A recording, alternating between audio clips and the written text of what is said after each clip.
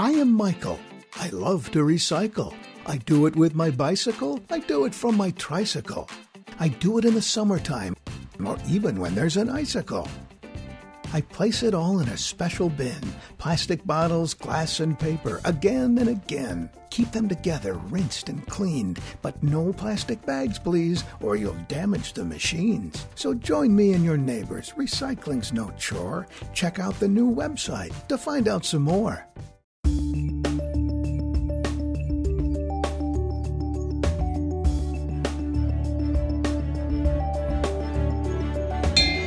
Good afternoon and welcome to the City Club of Cleveland.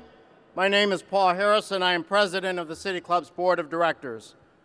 I am honored and pleased to introduce today's speaker, the Honorable Frank Jackson, Mayor of Cleveland, who today will present his 10th State of the City address. Now, as we've noted in past City Club introductions of Mayor Jackson, and as we consider the significant challenges the mayor has recently faced, it is worth noting that he is a native son of Cleveland with a lifelong record of service to his city. He attended and graduated from Cleveland Public Schools and earned an associate's degree from Cuyahoga Community College. He completed his undergraduate education at Cleveland State University, where he later earned a master's degree, as well as his law degree from CSU's Marshall College of Law. The mayor today resides in the central neighborhood of Cleveland, where he grew up. Mayor Jackson began his public service career as an assistant city prosecutor in the Cleveland Municipal Court Clerk's Office. Influenced by former Cleveland Councilman Lonnie Burton, Mayor Jackson decided to enter politics and was elected as representative of Cleveland's 5th Ward on Cleveland City Council. He served as president of City Council from 2002 to 2005 and took office as Cleveland's 56th mayor on January 2nd, 2006. 2014 was certainly a notable year in Cleveland with extreme high and low points. The high points included the RNC's selection of Cleveland as a site for its 2016 convention, the extraordinarily successful International Gay Games last August, which, by the way, demonstrated Cleveland's ability to host a major event, and significant development projects throughout the city. The lowest points included the sad and tragic deaths last November that have, among other things, highlighted the challenges of nurturing effective and productive relationships between the community and the police force. As Mayor Jackson said at a press conference last Friday, those are issues that he's been working on since his early days as a city councilman. Today, Mayor Jackson will comment on those highs and lows and other subjects during the first portion of the program, which will be followed by our traditional City Club question and answer period. The format for today's State of the City address will be a conversation with Beth Mooney, chair of the Greater Cleveland Partnership. In her daytime job, Ms. Mooney is chairman and chief executive officer of KeyCorp, a position she's held since May of 2011. I will now turn the program over to Ms. Mooney.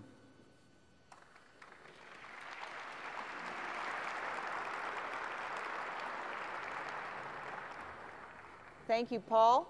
And thank you, Mayor. It is an honor to have the opportunity to play this role this year in the State of the City conversation. And it is a conversation that I think will be punctuated by, as Paul called it, many of the high points and the challenges that we face. But as in all things, we have opportunities, and in all times, we always have the challenges that we need to face as a community.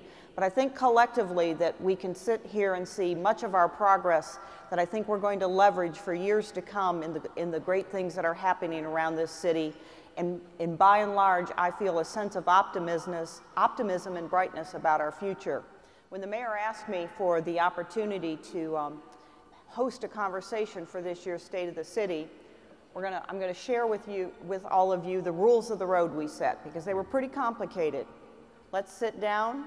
Let's be candid, let's be direct, don't be afraid to ask the hard stuff, and let's make sure we leave time for plenty of questions. So with that high bar we set, I'm looking forward to embarking on a conversation, and Mayor, thank you so much for being here today. Well, thank you for being willing to do it. Ooh, we got a reverberation over there. So I was going to go ahead and start with a level setting question.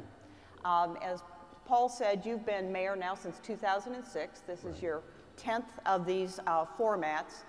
And let's just talk a little bit about the city through your eyes. You've described that you've kind of had 3 phases to your terms as mayor. That first you had to stabilize the patient. You took office during the financial crisis.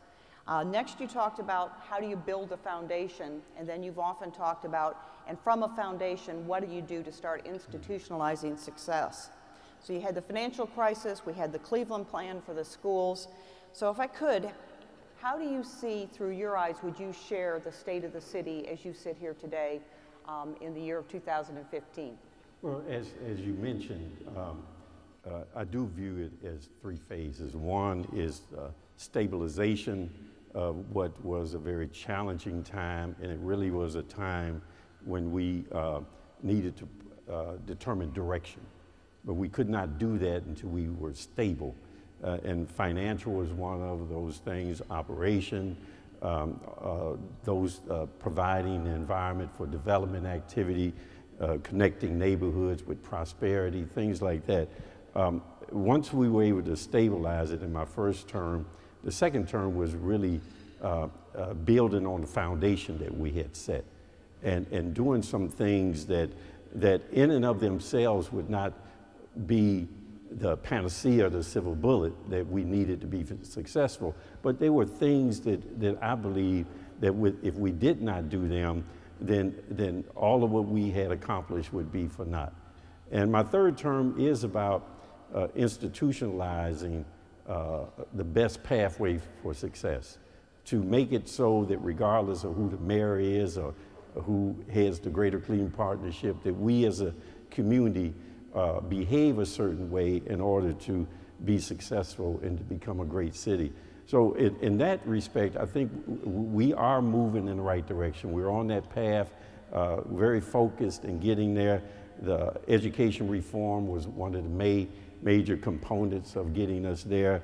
The prosperity around development activity, but the ensuring that there's a broader equity of who shares in that prosperity, quality of life, for which public safety is a key component of. So we're moving that direction, but we're not there yet, but we are moving. And so in that way, I think we're doing quite well. There are other things that we have challenges on. Those things are things around really creating the interconnection between prosperity, neighborhoods, and people who live in Cleveland, and having a better connection of that so that we can actually ensure that people have a stake in the game.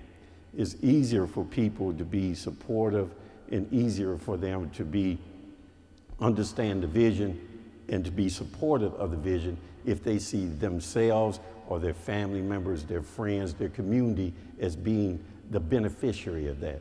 And we have some work to do there. Those are some challenges, but we're getting there.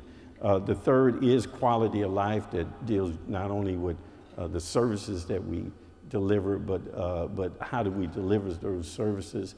And as was mentioned, our most recent and most publicized challenge with the Department of Justice and the Division of Police. Those are things that we're currently facing that we will overcome, that we will resolve, and that we'll continue to move forward. And one final challenge that someone told me that if you do your job and do it well, people don't always recognize the challenges that you have. One of the big challenges that we have is just our budget. We have a $1.3 billion budget, of which $541 million is operations, where we just provide the services to the citizens of the city of Cleveland.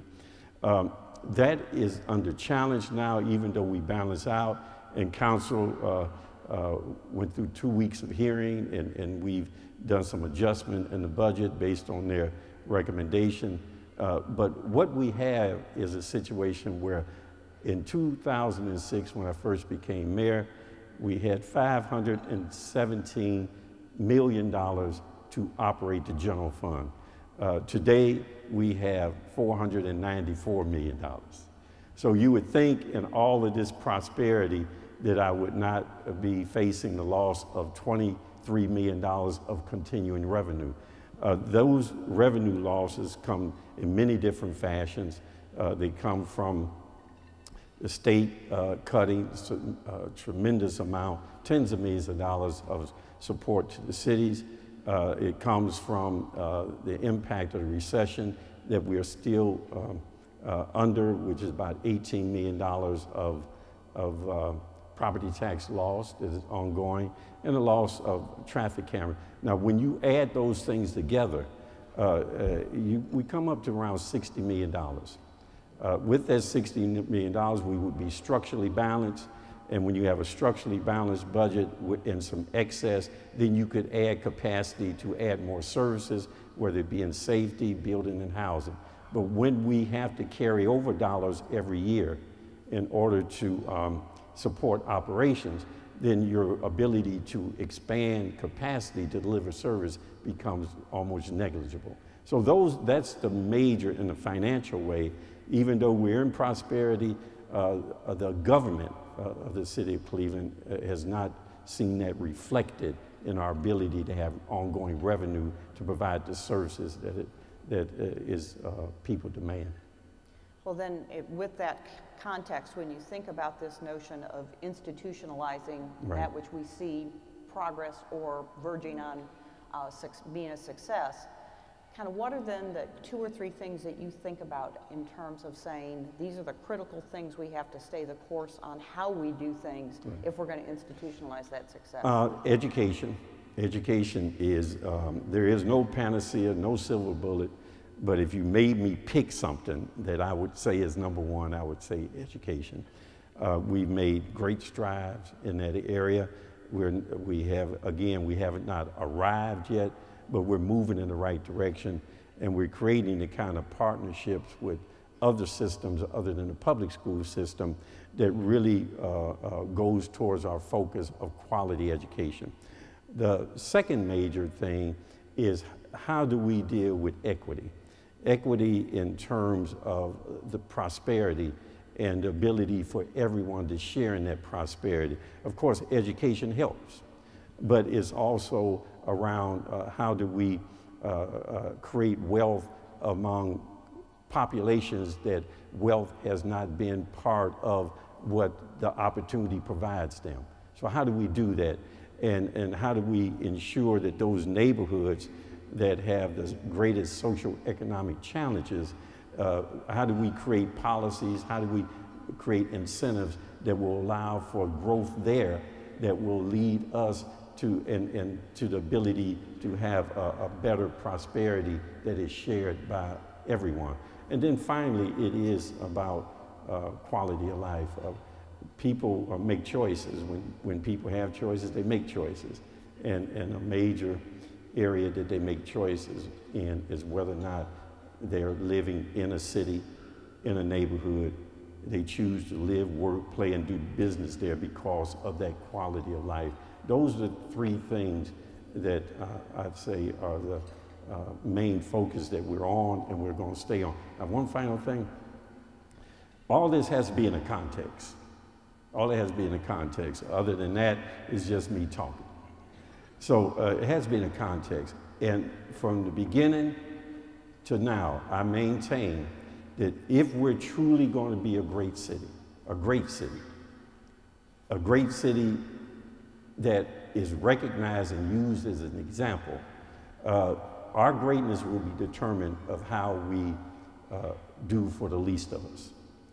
And again, I constantly mention to people that is not about welfare and charity. That is, how do we include everyone into that quality of life, into that prosperity, into the career and choices that you can make because you have a great education and you can make choices in life. So that is what it comes down. It comes down to people. And it comes down to how you can, how do we operate as a city, and how do we institutionalize an operation that is focused on the uplifting the people, not in a through charity and welfare, but just through the real opportunity to participate in all of the good things that we do. That is why this DOJ resolution becomes a major thing that we have to address now in order to get past this, to get in order to stay focused on where we need to go. And we'll go to where we need to go and the DOJ in just a minute, but let's pause on education, because that is in the second term, the Cleveland plan, which spawned the Transformational Alliance, and you even stated that part of your desire to go for a third term was to stay the course for the voters of Cleveland on really getting us to think differently about urban education. And as a business leader, and many of us in here are employers in town and in business as well, having jobs for our young people is critically important, but having them ready for those jobs so they can participate in this prosperity for all that we need to be working towards achieving is important. So how would you have us think about the progress of the Cleveland plan and where we are with the state of the schools? Well, let me start off by saying that everything that we've been successful in as a community, we have behaved as a community. We have come together as a community, and we have identified that as something, a challenge we want to deal with. And every time we do that and we identify that challenge, we come together, we're always successful, always. And that is what happened with the Cleveland plan, not only in terms of the state law that we had changed in the collective bargaining agreement that allowed us to do the reforms necessary, but even in the financing of it through a levy, which was a significant levy for the city of Cleveland. So I want to start there to say that that is still in place, that we as a community are still functioning as a community when it comes to education. And with that, we have made strides. Now there are indicators that are more positive indicators than other indicators. But at the end of the day, the system is moving forward, and is moving forward in the right way. And it's moving forward not just in a way that most people think about it, education. They think about education that we should create a workforce. We should create qualified people to be in the workforce, which is good. But I don't think about it that way. I think about education as educating the whole child in a way that that child is not only academically has achieved, but they achieve in terms of the choices they make in life. And they achieve in a way that they blend their experiences of life, and many young people now have far greater experience in a shorter period of time than we've had. So they blend that, so it really is how do they interpret their world, their environment, so that they can make good choices and be part of this movement that occurs in Cleveland, because they're included in that movement. And it just so happens when you do that, having a good employee happens. It just happens as a byproduct of that, of a well-educated a child that is understanding of their world and can interpret and cope with their world in a way that allows them to be a productive member of society. So in that way, I think we're moving.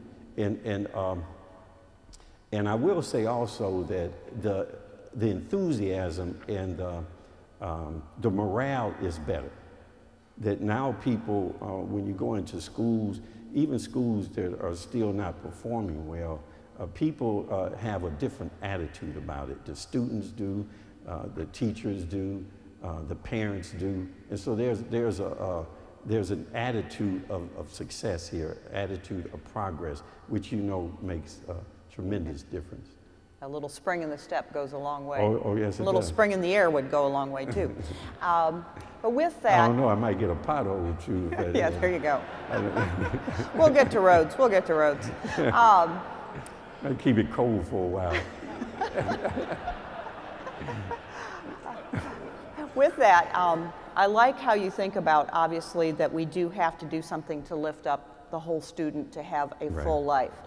But core to that is the experience they get in the schools. That's correct. So if I could, if you go to the Cleveland Metropolitan School District website, they have a little number of days until the levy has to be renewed, because a huge piece of the ability to have this vision and start bringing it to life is the ability to have that levy to help transform the schools. Fast forward, you're in front of the voters, like you said, it was a huge piece of your decision to pursue a third term. And I think that's next year. Next year. What do you have to see that you want to have happen that you can then look at the voters and say, the levy is worth renewing? Here is why it's important. What are the success factors that you want to have to support the renewal of the levy? If you talk to the average person, they want their child to graduate. They want to see their child graduate. And so you have to demonstrate that we're doing a better job to graduate your child. The other thing that they're looking for is a better academic experience that they can see in terms of how their child behaves. Many times when a child is at home and they have the kind of support they need at home, that translates into the schools. And so what people are looking for now is to have that child that is educated not just in an academic way, but in a maturity way, to have that transferred back into how they behave out on the street, how did they behave. So people look at that things that are not that tangible as part of how they measure this. It is the feeling of whether or not we have progress. And then they want the children to be safe. They want the children to be safe. They want to know that if my child goes to school today, that I don't have to worry about my child being in harm's way. And those, I think, are the three major factors that they look at. Graduation, the maturity of the child, and how that's reflected, how they can see that, and that their child is safe. Now, when you look at just the empirical data kind of stuff, I mean, I guess you look at third grade reading level, you look at those things that are part of the state report card, whether this school has gone from an F to a D or a C, you'll look at those kind of things. And the Transformation Alliance, which was part of the reform, who oversees the reporting out of how our schools are progressing as a whole, each school, and also looks at reviewing whether or not, if a sponsor wants to open up a school here in Cleveland, whether or not they meet the minimum qualifications to do that based on quality. They are the ones who are helping to develop that criteria that is more empirical around, where you can actually put on a piece of literature and say, we did A, we did C, we did D, in comparison to before. But in terms of general public, they just want to see their child graduate, they want to see their child behave more maturely, and they want to make sure that they're safe. And this is a real quick one. Since we're talking education, give the plan for the schools a grade right now. Where are we right now, and what grade would you give it? Depends on the school. Some I would give A+ to, some of them are still Fs, some are Cs, Ds, Bs. What we measure it by is what the progress is, what they call the value added. What is the progress? And the superintendent has set up what he calls, I forget the name of it, the name of the schools, but these are schools that were failing, and then they completely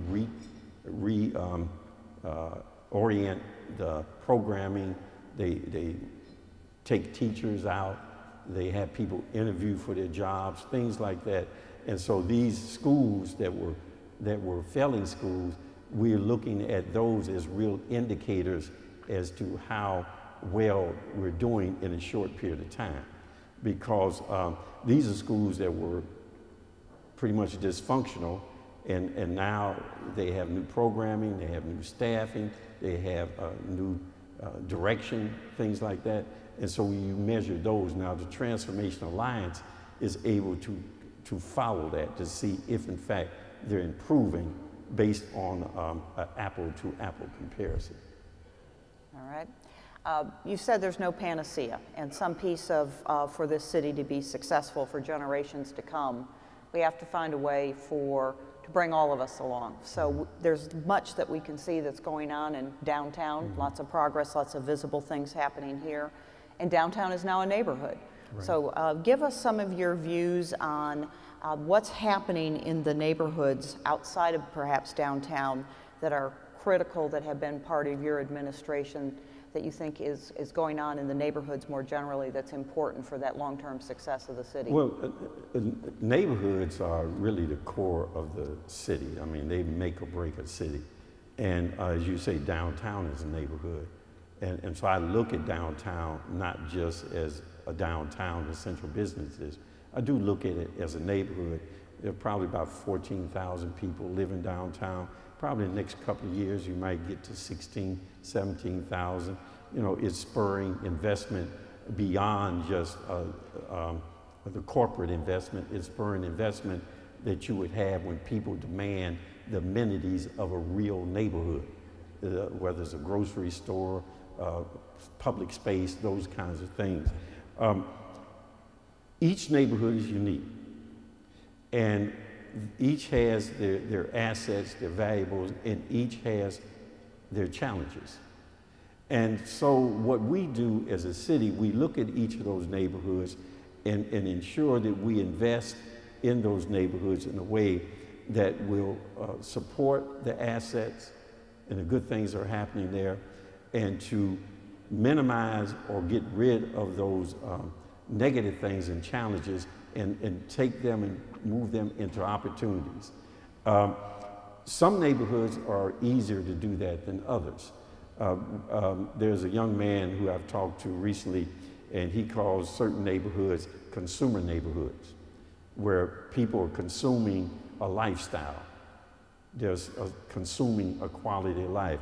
I was just in Detroit Shoreway over the weekend. The Near West Theater opened. It was open. They had an open house. Great investment. People were there. They loved it. But I can remember 25 years ago when I first got into City Council, that was a struggling neighborhood. So now it is a neighborhood that is moving forward. But it took some real strategic planning and some consistency and some strategic investment. So we've been able to do that in many of our neighborhoods, east side and west. But now we have neighborhoods that are very challenged in their ability to move ahead based on a normal way of investment. Example, if you invest $1 downtown in the neighborhood downtown, you get $8 in return.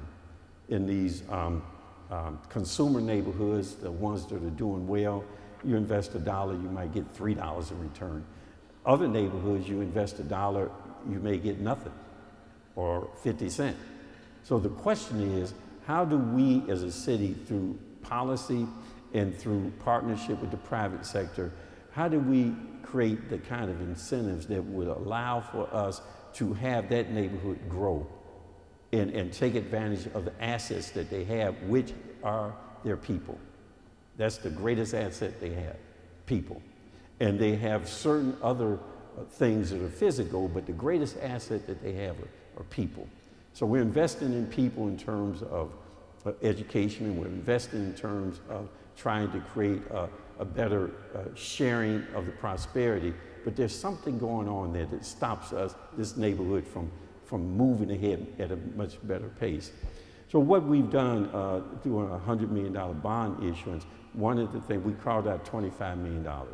That $25 million we're going to use in a way that would provide unique incentives for challenged neighborhoods, where just a regular way of doing things just doesn't work for them.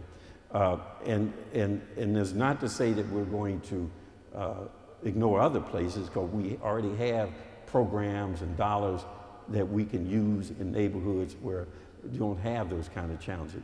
But we have to develop policies and mechanisms and some unique tools to help spur the kind of investments, and which means that we're going to have to create ownership of opportunities, ownership of entrepreneurship, ownership of wealth, those kind of things. And we have to make sure that that neighborhood is the beneficiary of it, not just a source of somebody else's wealth. Because you can take a neighborhood or take a development in a neighborhood, and that it may be a great development, but that becomes the source of wealth for someone else. there's not a direct benefit or even an indirect benefit sometimes. So what we want to do is ensure that when we create wealth, and it is wealth that is translated into that neighborhood and that everyone is able to participate in. That's why we do community benefits agreement and those things, the policy that we've had, and why the Greater Cleveland Partnership has adopted that approach in order for us to be able to create prosperity, create wealth, but have a better assurance that everyone, particularly the area in which these dollars are invested, are able to prosper from. And it's not just a job, it's the business side of it too. Because if you got the business side, you can give the job. So you need both. You need the business side, you need someone who can perform the work that is being created by the business opportunity. So it's a holistic approach. I will take that as an opportunity to transition into kind of underneath all of these aspirations and challenges and successes is a presumption of public safety. Right. And obviously one of the challenges that we are now facing, and Paul mentioned it, you mentioned it, is Department of Justice and the status of the Cleveland Police Department. You have said that in some ways the coverage doesn't necessarily capture your full intention or your commitment, that you were welcome the Department of Justice, that you, in advance of their findings, made it clear that the city was prepared to negotiate a consent decree, and that there has been, we've probably all heard about it, read about it, seen things about it. You got a room full of 1,000 people. This is your chance to frame for us. How do you want us to think about this situation with the Cleveland Police and the Department of Justice, what we intend to do about it, and how you want us to understand your intentions and how we're going to respond? Okay. Well, first of all, we should look at it as not something unwanted. It is the greatest opportunity we're going to have to make substantial changes in a short period of time. You know, we've been working since I've been mayor on things to address excessive force and stuff, but it is always incremental. It's incremental, and as you know, timing is everything. And now what we have the greatest opportunity, as not only as a city, but as a community, as individuals, to make the greatest reform and changes that will ensure that policing in Cleveland will be one that is professional, with respect, and has at its core service. And that's where we are. We have that opportunity. Where we fall short, I think, as we get, and I don't think this is just something about Department of Justice and City of Cleveland. I think this is a general notion where we tend to fall short, where we recognize challenges and we want to address those challenges, is that sometimes in order to get past the moment, sometimes we want to do the quick fix. And the quick fix is nice for the moment, but it's not sustainable. And it does not really change anything. It just gives the appearance of. So what my position is, and the city's position, and I do believe the Department of Justice, at least on the local level, is that we want to have a substantive change.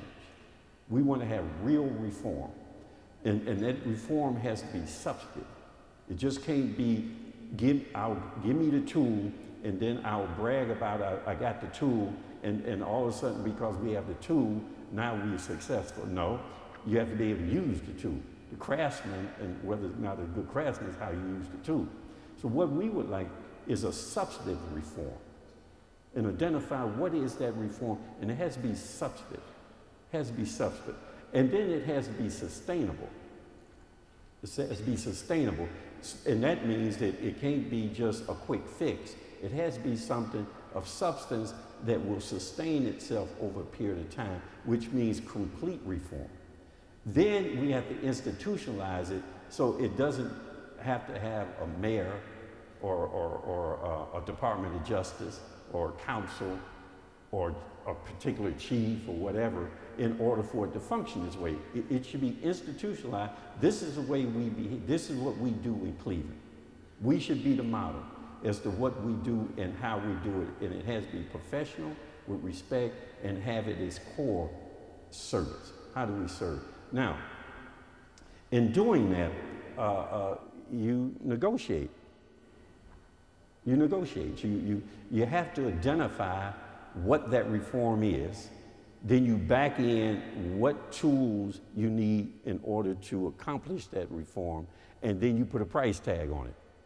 Now, if we just deal with the tool without it having any context of where it fits into how it's to be used to gain what, then we will spend a lot of money and we won't get anything for it. So for me, it is about identification of what is that reform. What do we have to do in order to make that structural reform? And what tools do we have to do that? And what policy changes do we have to make in order to accomplish that? And then what does it cost us to do that? And you budget it. So to me, that is the approach that I'm taking, and I believe is a responsible approach. Now, it may not be the most politically convenient approach to take. It may not be the most popular approach to take. But I'm not doing this to ingratiate myself to anybody or to be popular as a result of it. I'm doing this to actually have reform.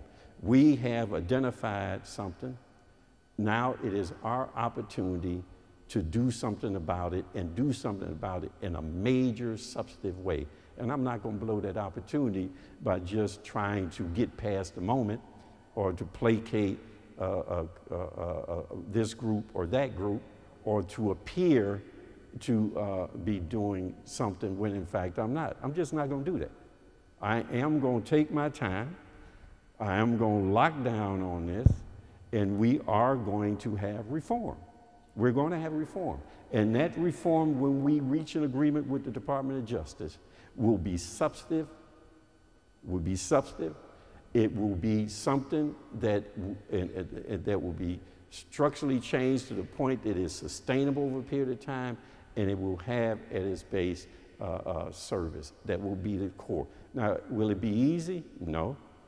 But if it was easy, somebody else would do it, I guess. So I'm not looking to get past the moment. I'm here on the long haul on this one, because I know that it's a distraction.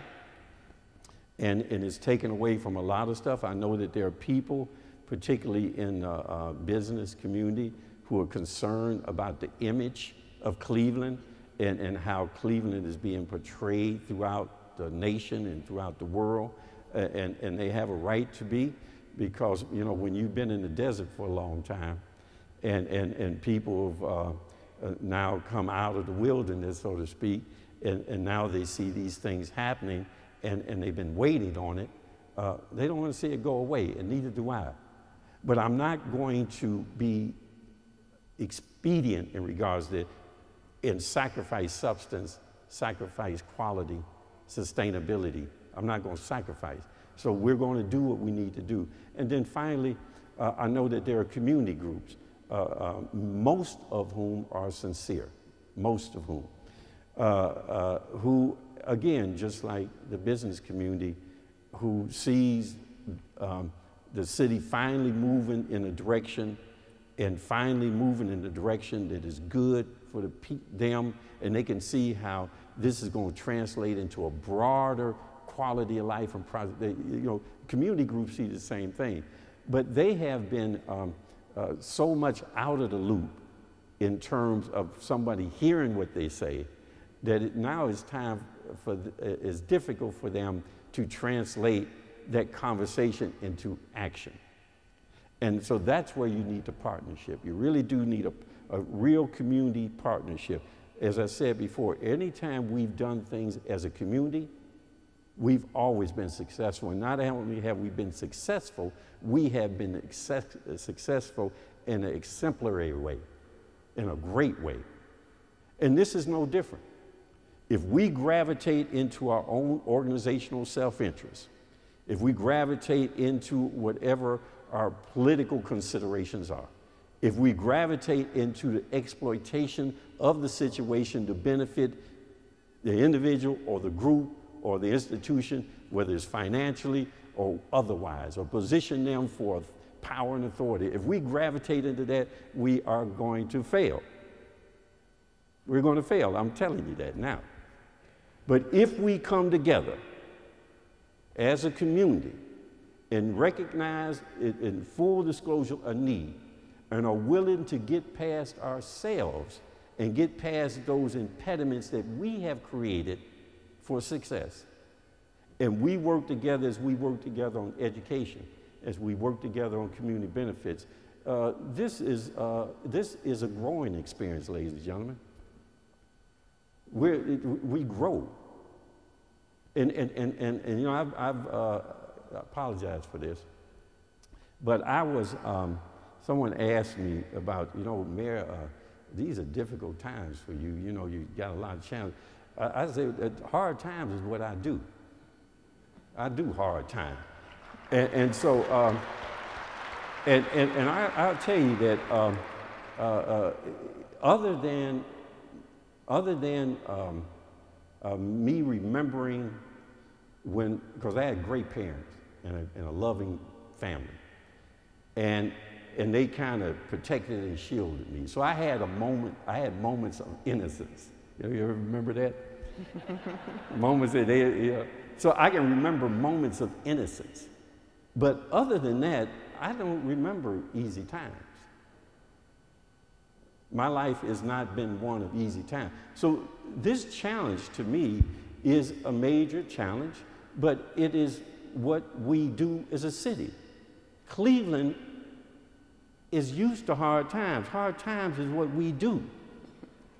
We have not come through this. No one has given us anything. We've worked for it. We've actually taken it from people, like the RNC, the gay games, the senior games. They didn't just come here and say, here's a gift to you, Cleveland. We competed for these things. We won these things. And we were successful on these things because we operated as a community and we put aside our own individual self-interest or institutional organizational self-interest for the benefit of the whole. And what we did, anybody who wanted to exploit those situations for their own personal benefit or for their organizational benefit, we ostracized them, said, no, this ain't that kind of party. You can't play here. And so what I'm saying to people, yes, this is difficult, but hard times is what I do and hard times is what you do. And we will mature as a result of this. We will grow as a result of this. Our identity is in who we are as a people, what our personality is, what our character is what's called to question today, ladies and gentlemen, with this thing. That's what's called to question. And so we have to step up as to who we are. What is our character? What is our personality? Who are we as individuals? Who are we as corporations, as philanthropic? Who are we as organizations? Who are we as individuals? Who are we as a people? And I say to you, if we do this right, we will be recognized beyond the challenges and images that may be created today. We will be recognized as a great city because we would have done it for the people. But we have to put the work in. It ain't gonna happen because you wish it. This stuff don't happen because you wish it to happen. This is work. This is work. We have to put the work in. And if in putting that work in, we become exploitive of that moment, then that will tell us of who we are as a people, who we are as a city, and I don't think that will be a good image. Matter of fact, it won't be a good image, and I and you will not want to be part of that.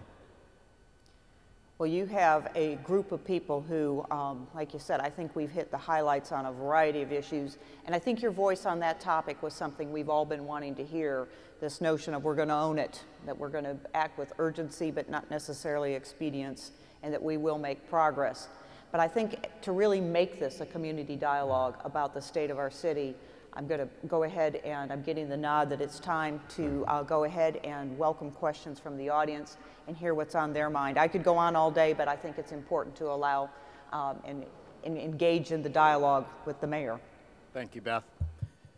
Today we are listening to the annual State of the City address with Mayor Frank Jackson in conversation with Beth Mooney, Chair of the Greater Cleveland Partnership. We will return, as Beth noted, to Mayor Jackson in a moment for our traditional City Club question and answer period. We'd ask you to start formulating your questions now, and please try to keep them brief and to the point and actually structured as questions. If you would like to ask a question, please form a line up front. There are going to be 2 mics set up here, so please form a line behind one of the mics. Please be sure to tune in to our City Club Friday forums on 90.3 WCPN, WVIZ PBS, 104.9 WCLV Idea Stream, or one of the many radio stations across the region and country that carry City Club programs. Television broadcasts of the City Club are made possible by Cleveland State University and PNC. This Friday, March 6th at noon, the City Club will welcome Evan Wolfson, founder and president of Freedom to Marry, for a discussion on the historical, political, and social evolution of marriage equality in the United States. For more information about our upcoming and past forums, please visit us online at cityclub.org. We are very pleased to have sponsorship for today's forum from AT&T and the Sister of Charity Health System. With us today from AT&T are Mylena Albright, Vice President of External Affairs, and Adam Grzybicki, AT&T State President. And joining us from the Sisters of Charity Health System are Sister Judith Ann Kareem, CSA, Congressional Leader for the Sisters of Charity St. Augustine, and Melissa Rogers, Senior Vice President and Chief Financial Officer for the Sisters of Charity Health System. Would you all please stand and be recognized for your support?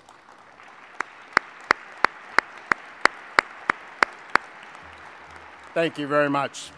Today's forum is the annual Richard and Sally Hollington Endowed Forum, made possible by a special gift from Mr. and Mrs. Hollington to the City Club Forum Foundation. Joining us today are Richard and Sally Hollington, and I'd ask you to please stand and be recognized.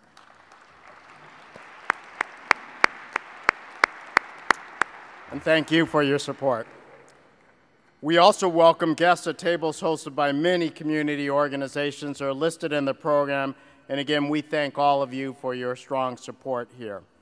Now we would like to, as promised, return to Mayor Jackson for our traditional City and Club question and answer period. We welcome questions from everyone, members and guests, and everyone who's here with us today. Again, as I noted, if you have a question, please move to the microphones in front of the room. And first question, please. Good afternoon, Mayor. I appreciate your comments this afternoon. As the leader of the Cleveland Metropolitan School District, there is a very controversial test that is going on in this district in the country. It's a part of the Common Core curriculum. It's called the PARCC test.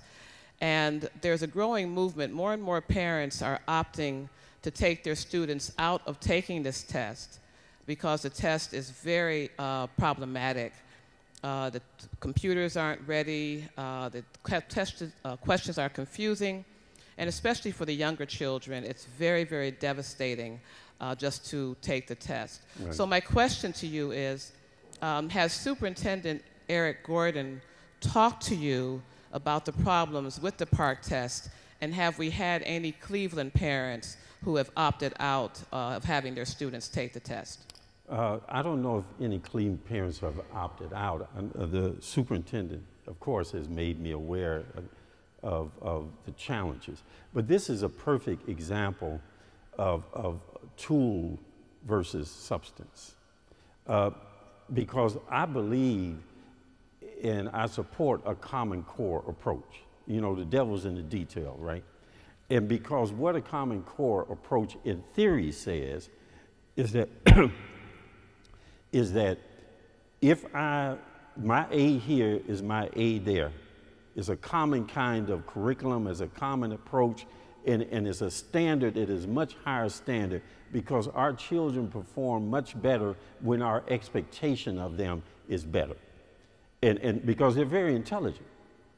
very intelligent. Their life experience has given them the ability to figure things out in a way that somebody who hadn't had that life experience wouldn't be able to figure it out. So they're very intelligent. And so I support the Common Core notion that we should have a common standard by which we should have all of our children achieving. And that standard should be high. Now that's as you know, that's a general theory, right? What has happened is rather than having a holistic and a progressive process in getting there, what they do is they just use one tool. And they take this tool and because they have the tool, they're saying that I got this tool, and this tool then is celebrated as success rather than the goal that they're attempting to achieve.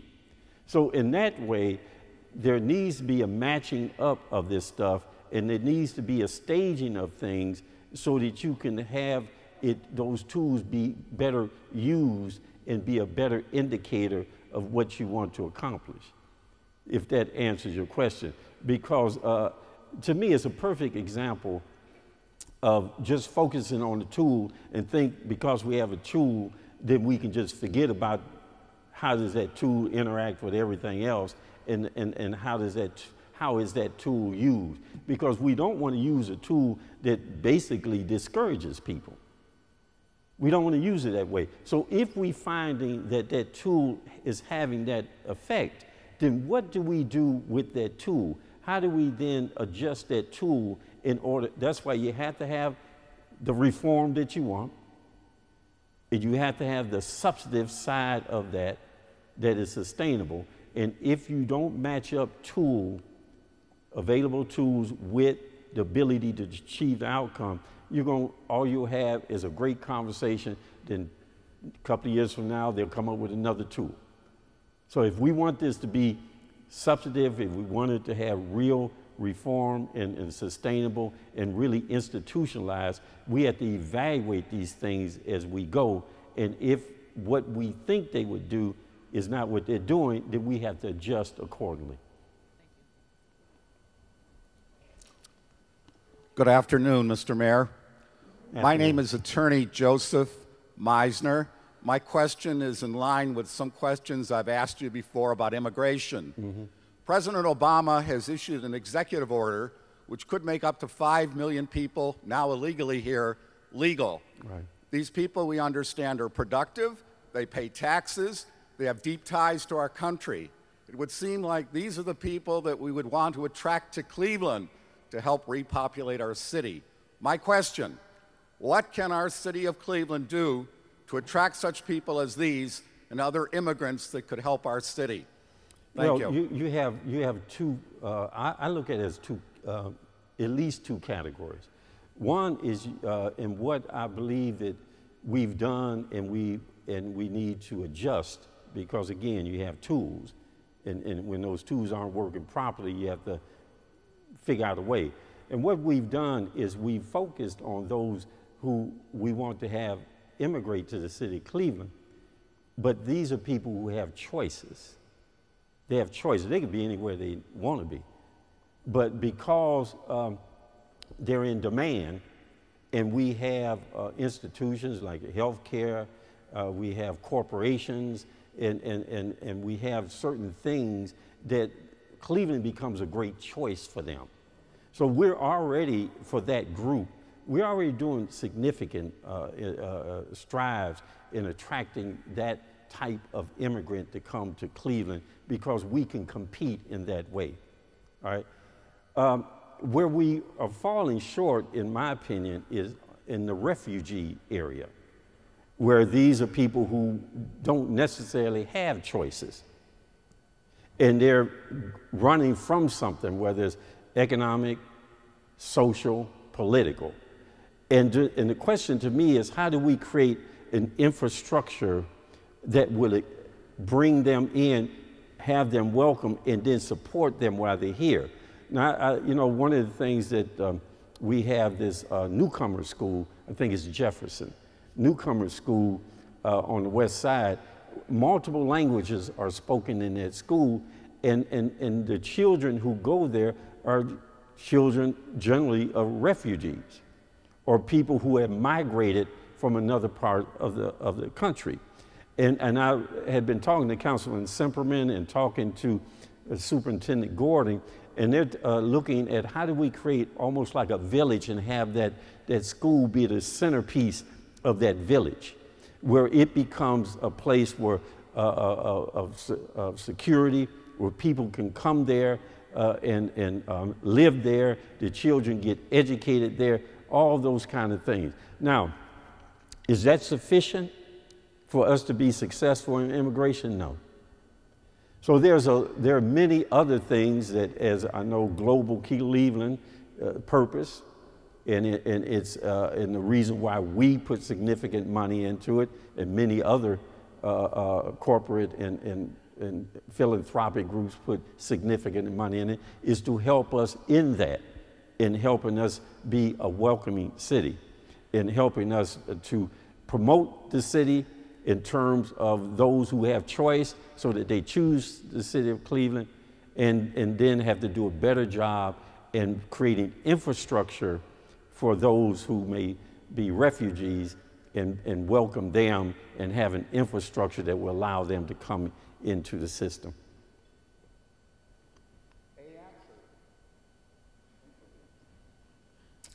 Good afternoon, Mr. Mayor. Yes, Mr. C. Thank you for your continued commitment to our city here. On March the 2nd, you held a press conference at which you apologized to the family of Tamir Rice and to the citizens of Cleveland. Subsequent to that press conference, Mrs. Rice, Tamir's mother, accepted your apology.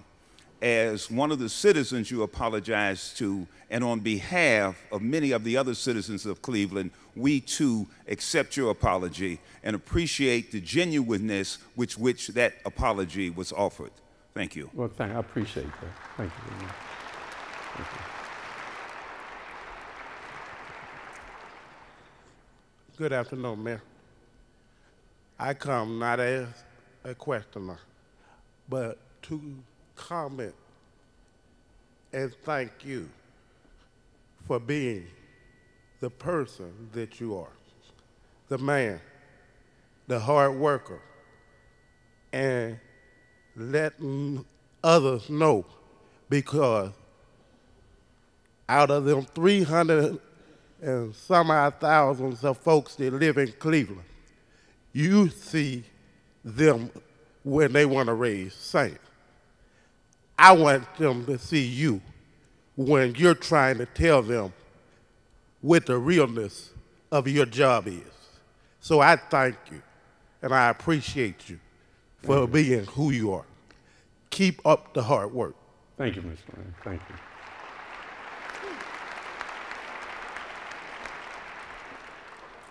Good afternoon. Protocol has been established, and greetings to you, Mayor Jackson, your wife, and your children, who have been patient as you have been our mayor for our city. Thank you. I know they'll appreciate that too. God bless you.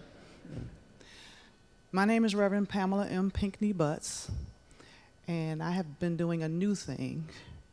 I wrote a speech for Congresswoman Stephanie Tubbs Jones, and I've been doing a new thing, and I am an apostolate, a female apostle. I have also entered into the presidential campaign for the election for 2016 to run this nation. I'd like to see some things very differently done. And I would like to say to you, as you were addressing the academia, one of my key concerns is that pens, paper, and prayer have been replaced with pistols, metal detectors, and pledges. And I am very concerned about that. And it's not only in Cleveland, it's all over the globe, and it prepares us for more war and rumors of war. I know personally that all things work together for the good, for those who love God, who are the called according to his purpose. I do not blame you for the death of Tamir Rice. My question to you is, my being a woman in a position of leadership, I would like for you to answer for all of us. What else you are doing, tell us what else you are doing to show the fact of the great respect that you have towards women in positions of leadership. I see you have appointed many women in positions of leadership, and you do value our lives and not as property. And you do value us, not that we need your permission because you're a man, but you see who we are, and you enjoy and you bless us with your respect for us to take us to the next level. Thank you, Ms. Pinckney. I'll answer your question. Excuse me. You know, when I was a kid, I was in elementary, junior high, senior high, the girls were always smarter than me. And they were generally smarter than most of the boys, almost all of us. And so I've always had a respect for the intelligence of women. I was never misled by those who would think that otherwise. So I never developed that attitude that women could not do something. And as a matter of fact, in the community that I was born in and raised, you know, we had families with a mother and a father, and then, you know, the extended family, grandparents, and then you had the families where you did not have the father there. And I will tell you, some of the strongest people who kept the neighborhood that I was born and raised in and still live in together were women. So I recognized the intelligence, I recognized the strength, I recognized the talent, and I also recognized the loyalty that comes from women who just want to have an opportunity and want to do it and do it right.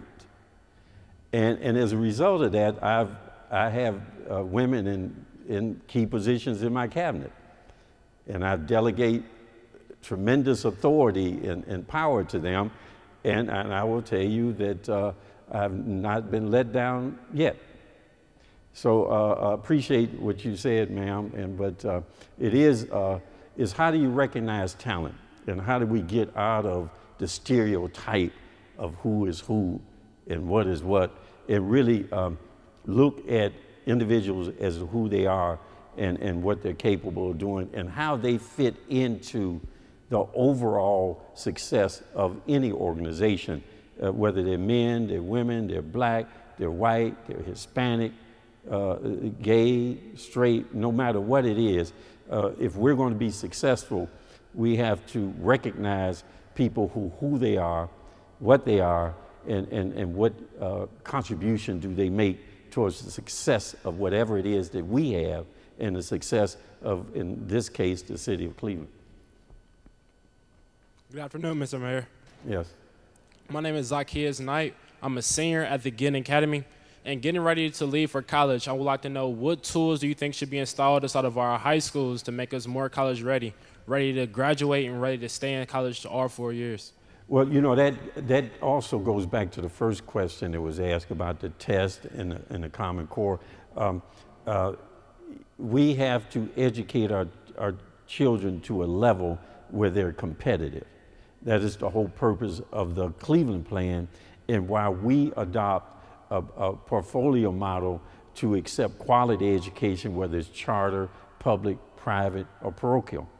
So we first have to adopt quality. And what this Common Core is a raising of the standards, so that and it's a Common Core, so everybody's measured by the same stick. Now that really helps some people, it doesn't help others, right?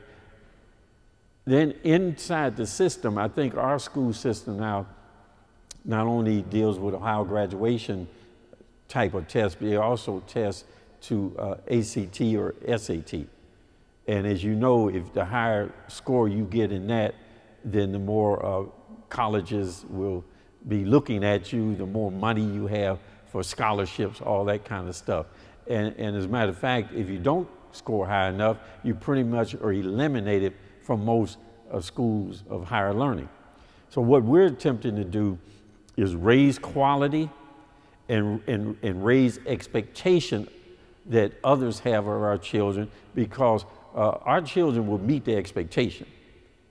They'll meet it and they'll exceed it. So we have to raise that expectation, and that's why I support Common Core, that has a higher expectation for systems, and then has a common measuring tool. And then within the system, we need to be testing in a way, not only in a traditional way to find out where we are in academic in this subject matter, but also are we able to compete in a college world? And that goes to SAT, ACT, all that kind of stuff. So those are things that we're looking at. Now, finally, I find that arts and culture is one of the greatest tools you can use for young people or even adults who are having challenges, whether in life or academically. And I've seen children who were not doing well in school, but they became involved in some art form, and as a result of that, they do extremely better. I think it has to do with the fact that they can express themselves. They're free. And so all those things that become impediments to learning, all those things that become challenges to doing well academically tend to go away, because they're free to do whatever it is, whether it's through singing, acting, writing, painting, all those kinds of things. So I believe that having a robust arts and culture program within the system goes a long way. Now, the Cleveland system has the School of the Arts, and then Dyke, which is before the School of the Art. Those two schools do great, but it's not system-wide yet. And I do believe we need to have a more robust arts and culture approach to life that gives kids the ability to just be themselves, to work out whatever challenges they may have in a positive way. Thank you.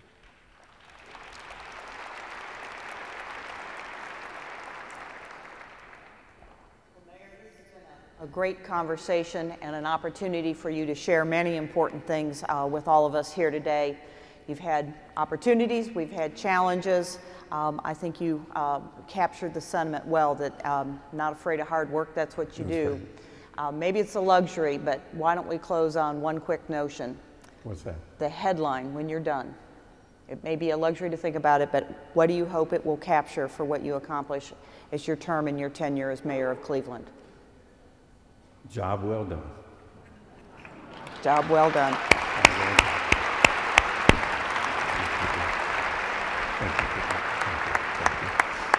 Thank you.